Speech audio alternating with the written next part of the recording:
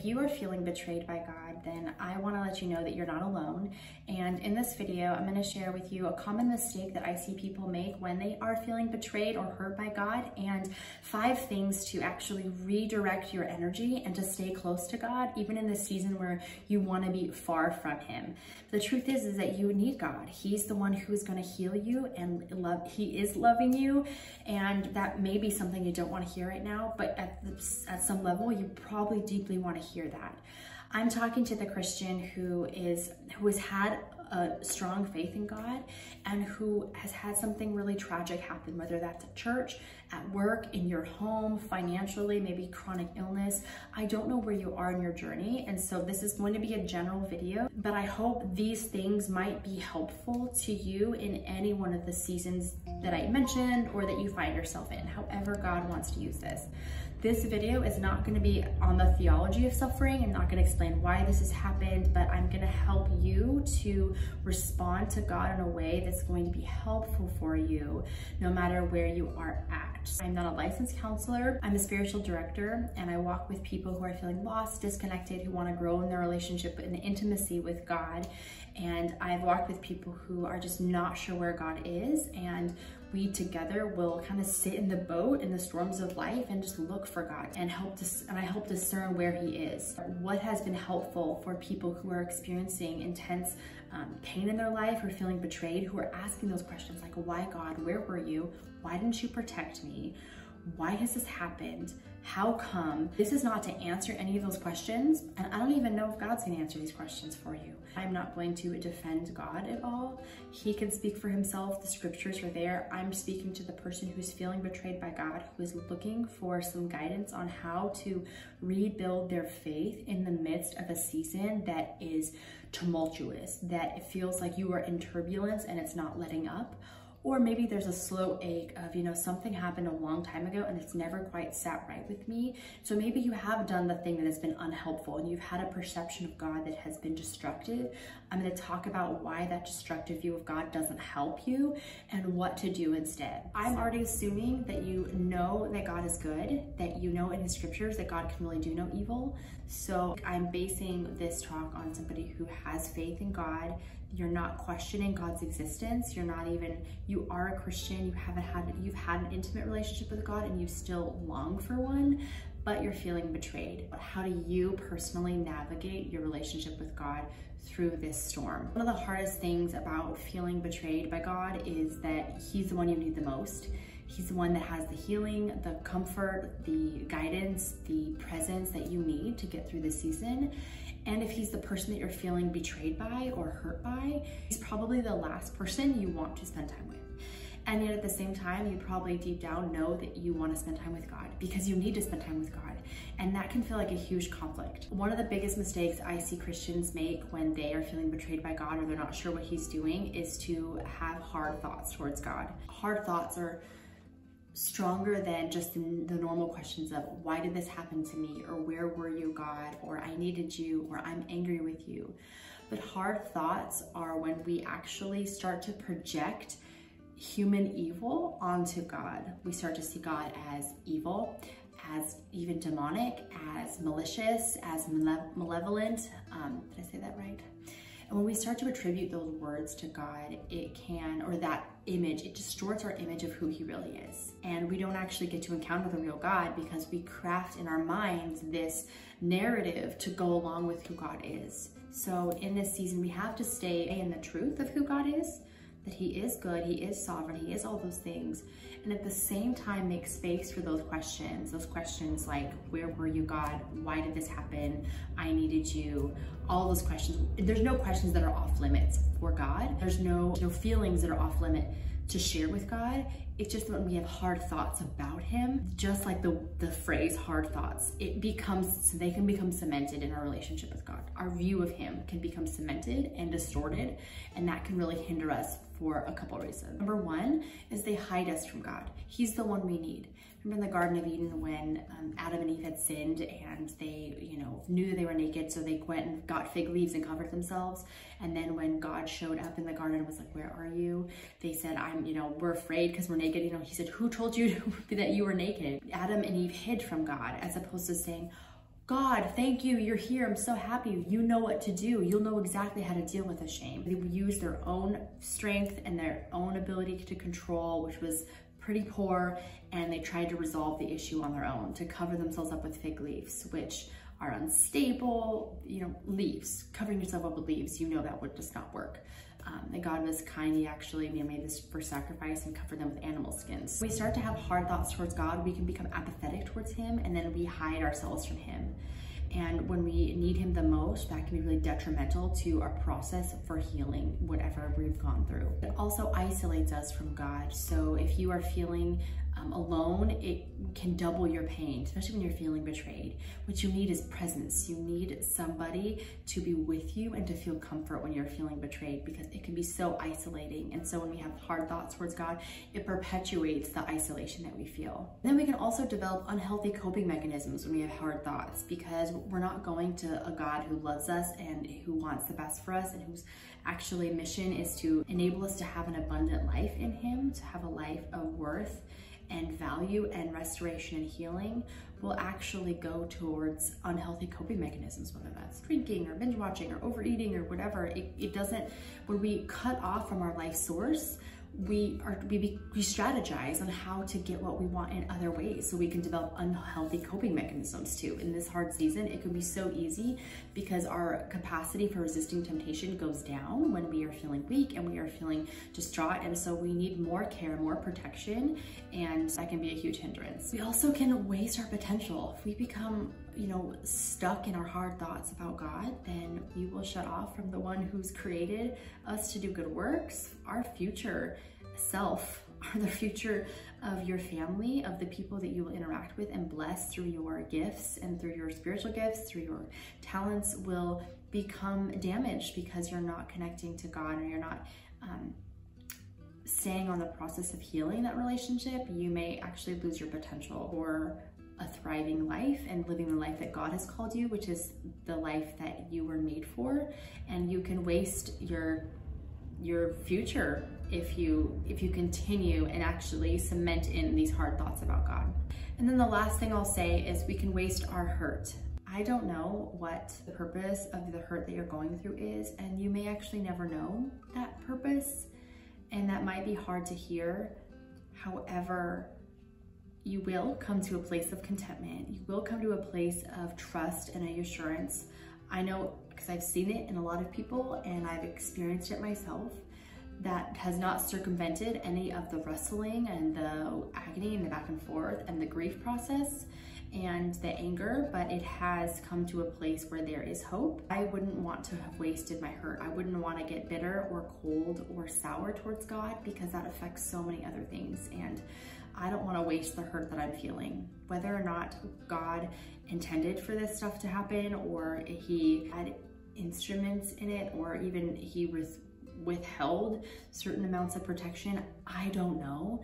However, I don't want to waste my hurt. I wouldn't want to. And I've seen people do it, and it's sad, because that could be an opportunity for you really to grow in trust. This is a huge opportunity, and you may not want to hear that right now. So I'm empathize, and I don't know what you're going through specifically. So if we were again talking one-on-one, it might be different, but I'm encouraging you, a sister, if you're my brother or sister, to not waste your hurt. Now, what do you do? What do you do when you're feeling betrayed by God if you don't have hard thoughts towards God and you don't want to cement and create a false God image around whatever you're experiencing? So let me give you some things that you can do that I found to be really helpful, that helped me and that have helped other people that I've met with or just I've seen in the Christian life. Number one, ask God about what happened. Ask him those questions. Why did this happen? How come? Where were you? You probably aren't going to get answers, but what it does is it allows you to stay in prayer. It enables you to stay connected and talk to God about whatever you're going through. And even if you're angry at God, I encourage you to stay, because anger keeps you connected to God. It's when you're apathetic and when you've developed hard thoughts that you give up and you say, I don't want you, and you throw up that wall, that's when you're in danger of hurting your relationship with God. But he can handle your anger. If we look at the Psalms, there's a ton of, I'm going to give you a list right here of all the Psalms that are rants at God. This is what God can hear. God can hear these things. It might feel unnerving because you may not have been able to share this stuff with your parents, but your parents have egos. God doesn't. He knows what he's about. He may push back on you, but you need to stay in dialogue with him. So that is one of the best ways to continue to press in with God and to stay active in your relationship with God while telling the truth. Be honest. Do not sugarcoat it. God already knows what you're thinking anyway. Use your hurt to enter into it and actually to walk towards healing. If the first one, if being with God and telling him how you're feeling, it's just not something you're ready to do, this is where it's really helpful to meet with a spiritual director or somebody that you trust who isn't going to fix you, who isn't going to tell you what you should think or how you should be or be offended by what you say, but to allow you to let it rip with God and allow another person to go with you to the throne of grace. Climb on the back of their faith. Allow them to be the space where you can formulate the questions, for them to maybe reflect blind spots, to maybe encourage you. They may be a gift from God that you might experience Jesus with skin on. You might experience love and compassion from this person. I hope you do, especially if you're with a spiritual director who can handle harder things of life, who has gone on their own journey. I know that me meeting with spiritual directors or friends that have been able to hear my deepest pain has been honey to my soul. I encourage you to get with another person because they can help you go to the depths of your soul with God, and they are just kind of like with you. They're just kind of like with you in the boat, and they can shine lights on things to help you navigate. So I encourage you to get with a person if you can't do with God, or do both. The third thing you can do that's also a little bit more active is to read the Psalms if you're wanting to stay connected to scripture. The words about God's character right now may really repulse you because of just the season that you're in emotionally, not necessarily intellectually. You may know all the right things, all the things about God, but that does not help our heart sometimes. It can, it really can. It can keep us grounded, not let go of the truths that you know about who God is, but you have to make experience of your emotions. If not, you will become apathetic because your emotions have to go somewhere. Your perceptions need to be worked out, even if they are going to be reframed, and they may be. A lot of it might need to be reframed. If you're going to be in scripture at all, read the Psalms because they articulate the language of our hearts. 60% of the Psalms are laments. So they're going to give you language to articulate your heart before God. Meditate on them. You do some Lectio Divina where you're asking maybe, God, what are you saying in this? What's popping out? What's resonating with me? Or what's repulsing me from this psalm? Because bringing God's word into your heart can actually help create a reservoir of not just knowledge, but heart language for when you might get triggered again, and you might be reminded of the pain that you're experiencing. Fourth thing that you can do that's pretty practical is write your own psalm. Journal, write your own psalm, and write it to God. Write God a letter. If staying in prayer is aggravating to you, if you're going through a season that's hard, you're probably feeling drained, emotionally tired, fatigued, agitated. You may have a ton of stuff going on, but writing down in your journal can be very therapeutic. There's tons of studies about that. I don't have any that I know off the top of my head, but I know there are, that it can be very helpful to write about what you're experiencing. And I would write a psalm to God, a lament. Just let it rip towards God. And that could be something that you can go back later and you can see the difference in the growth, especially in this season. If it feels like you're in a dark cloud, going back and looking how you journeyed through this process can help you see that you're growing in increments that day by day you may not see the 1% changes, but you may actually be really healing from this season, and you may get discouraged if you don't see the road signs that you are in fact growing. Number 5, this is just an environmental thing. I don't know what the particulars are, but this might be helpful, so take it for what it's worth. But changing your environment, when you are in a place where your soul is desolate, where you are feeling like you are not connected to God and you are angry and bitter, don't be around environments that are going to agitate that even more. And that might seem simple, but I find that that's one of the last things that I do. I tend to push through and go, no, I can handle it. No, it's fine. If I had a, upset, interaction, maybe at work, I'll just like fake it. And instead, actually, I would encourage you to care for your soul in this season. Change your environment. That doesn't mean you're going to change it forever. It just means for right now, you are in a season where you're needing more. And that is okay. Give yourself permission to need more. Don't be in environments that are going to continue the distress. I met with somebody recently who had some experiences at a local church, and she went to a different church and just felt the same type of agitation and felt guilty that she wasn't going to church because she felt so agitated. And so, but I reminded her, you're still reading your Bible, you're in your small group, like the church building itself may be really agitating to you, but that doesn't mean you're actually losing your faith. It just means in this season of healing, you need to maybe change your environment. That gave her permission to go, okay, I need to honor my feelings. I need to honor where I'm at while I'm pursuing the truth, while I'm pursuing what God is doing, because these seasons are not final if you do the work and you allow God to heal you in these places. I hope this video was helpful. We talked about some common mistakes. When you're feeling betrayed by God, it's easy to get hard thoughts towards God and to close up, but I encourage you to stay open in these 5 ways that I talked about. It's really hard when we need the very person that has hurt us, and God isn't like our parents. He isn't like our boss. He isn't like any of those people. God is those things that you believe he is. His word tells us that he is compassionate and slow to anger and rich in love, and he is full of kindness. And yet you don't have to fake believing that in those emotional places of your life. Yes, you know that's true intellectually. You have to make space for your perceptions so that they can be transformed by the love of Christ. You have to do that by being open and honest about them, and that's gonna take time. I don't know how long that's gonna take for you, but I know that if you continue to, do some of these things that I suggested in this video, that you will begin to heal and you will see God and you will have grown closer to him in ways. You're probably in a season like Jacob, he wrestled with God. You may not come out unscathed. I cannot promise you that, but I can promise you that you have a God who loves you and your hurt is not going to be wasted, that there's a gift in there somewhere.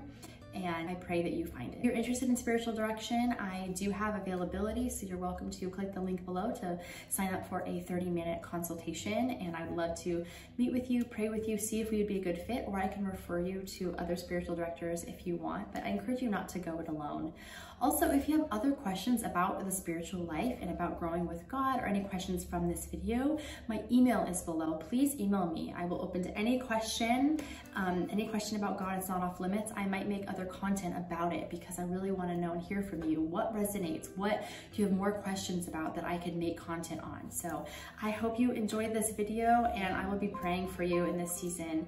Don't forget to subscribe for more content, and I will see you in the next video.